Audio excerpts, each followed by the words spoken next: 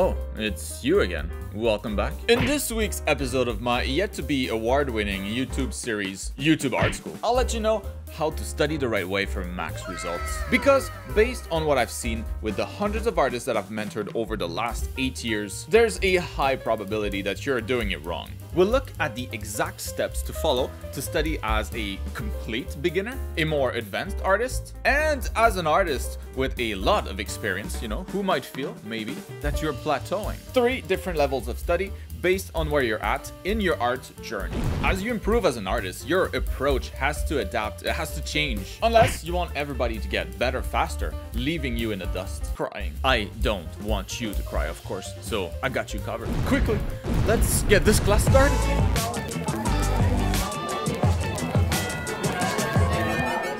Alright, class is in session. Pay attention! Today, we're going to learn how to study the right way to avoid wasting time and make as much progress as fast as possible. Studying better is as close to a life cheat as it can probably get. It's like suddenly becoming more intelligent than everybody else. And lucky for you, you're about to learn all of this right here on YouTube for free, piggybacking off of my decades of experience as a professional. Just kidding. You really think I would reveal such important information for free? Come on, bro. I spent my entire career fine-tuning this stuff. No, we'll only continue once you've paid the class fee of either 1 like or 1 sub. I can't verify if you did or not though, so I guess let's just keep going. A lot of what we'll talk about today is exactly what I think about when giving feedback to my students.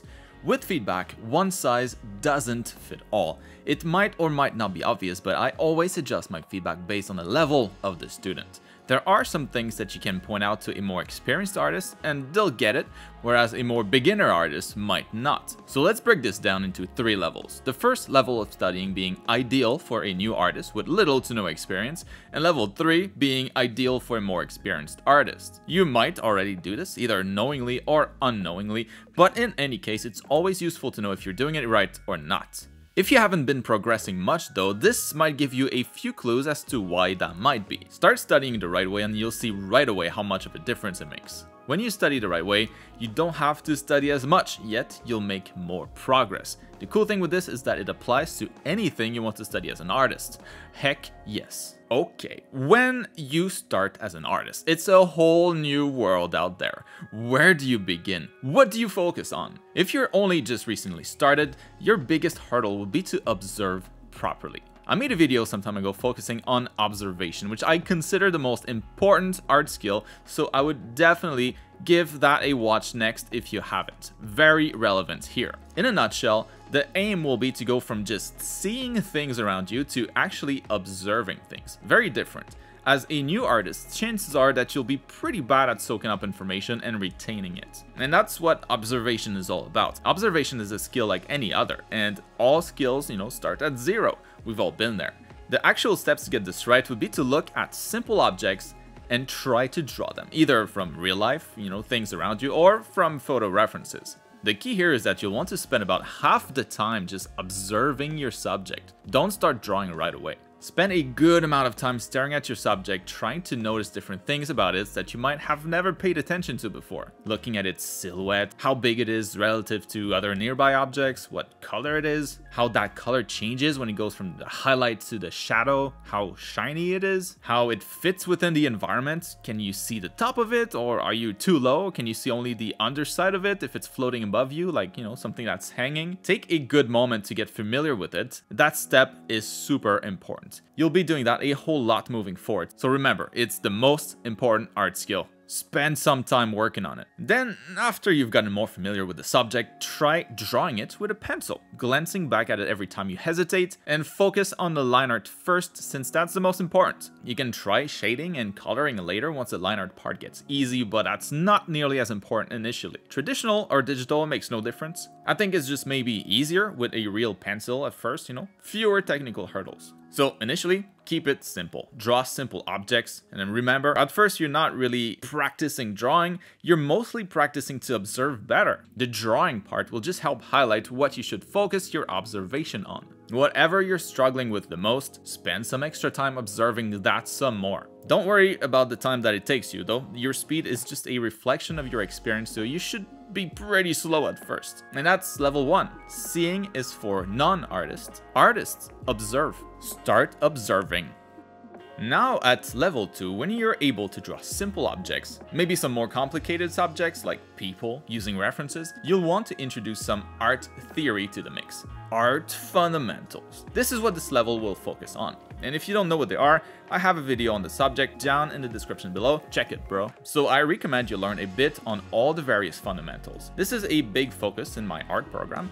All the fundamentals are worth looking into at this point, but more specifically the fundamental of construction. I'll get back to that in a minute. The main thing that will limit your observation skill is your knowledge of the subject. If you've never played a game like League of Legends and you decide to watch a game on TV on Twitch, you'll probably click away real quick because you won't understand anything that's happening. Your knowledge of the game will be limiting how much you can understand. You know, learn the rules though, and it'll probably be a lot more interesting and you'll be able to extract more information from what's happening, and you might actually have a good time. So do the same for your art. Learn the rules of the game, the fundamentals. So at level 2, we'll be doing everything that we were doing at level 1, but introducing some art theory to help push our skills further. And a moment ago, I was mentioning construction, since that fundamental is all about deconstructing what you see. Simplifying, abstracting the complex shapes of a subject into simple volumes that are easy to draw, like boxes, cylinders, and spheres. Those are some of the easiest things to draw, and that's what you should always start your drawings with, instead of going right into the details. Practicing construction is important because it acts almost as a filter for your observation skill. You can't observe everything, there's too much. So what do you focus on? What do you ignore when you look at references? Well, being good at construction means that you can look at something complex, like a human body maybe, and see only the simple volumes that it's made out of.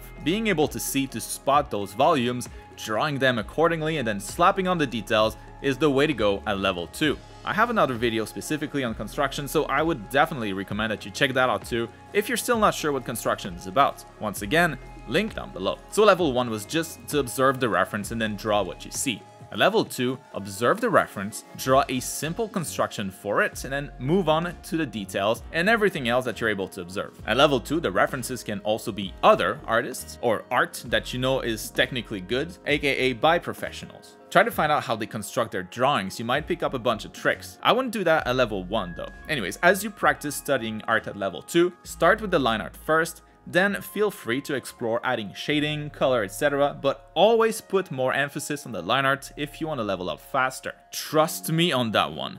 Maybe a topic for another video. Now, I've been talking about how to study, but what to study in what order is equally important and very hard to find. Lucky for you though, if you've been searching for the best art education out there, check the link in the video description to learn all about my art program. It's on sale currently until the end of the month only to celebrate reaching 18,000 students. It's the most popular art program in the world, literally. You should check it out. You won't be disappointed. Alright, back to the class.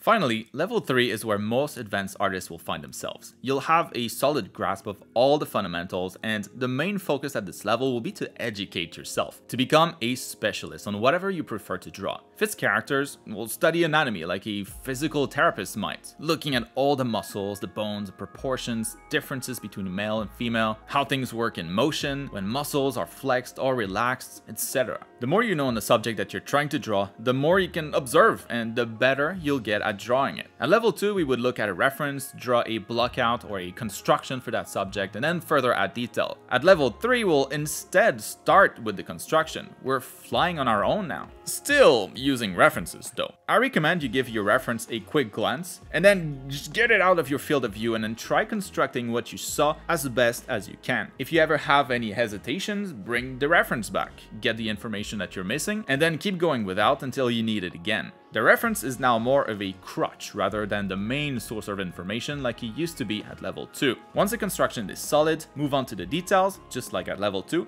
but challenge yourself by relying less and less on the references. Don't wing anything, but before you draw anything, try to do it from memory first. When you try not relying 100% on the reference and instead trust your memory, your visual library, trusting what you've learned so far, it helps make you even more receptive to relevant information. It makes you an even better information sponge, an art sponge. At this level, it'll feel like you're working on a big puzzle and most pieces are in place and you're just missing a few. Just like a real puzzle, the pieces get easier and easier to place as you progress. With each level, the learning pace should increase if you do it well, if you adjust how you approach studying. I'm in a fortunate position where I get to interact with more artists than most, seeing how they develop and what works in their education versus what doesn't work. What we saw today is the result of all those years of research and trial and error. That's how I teach, and it works awesome for the vast majority of students. Level 3 is how I study art nowadays, and I've never improved as fast as I do now. Because, of course, there's always more to learn. I highly recommend that you give this approach a shot if you haven't already. So there it is. I think this is super relevant for artists of all levels, and I hope it'll help if progress hasn't been up to the pace that you expect from yourself, or if you're just starting and have no idea where to even begin.